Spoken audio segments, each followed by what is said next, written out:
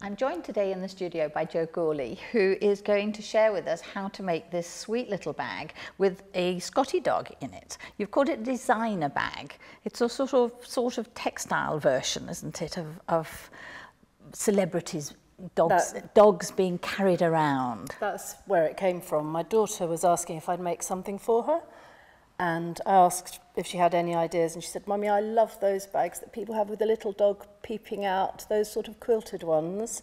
But she wanted to take it for school, and there was no way I was getting a little dog to go in a bag, a real one. So this is what we came up with, and it's colours that she liked. So the contrast would be really nice of that, with the butterflies, and a couple of little buttons on the end. Yeah, really nice. But you know, fun to take them with you to a fabric shop and say, okay, pick your fabric, pick some ribbon. And work with the fabric that you've chosen.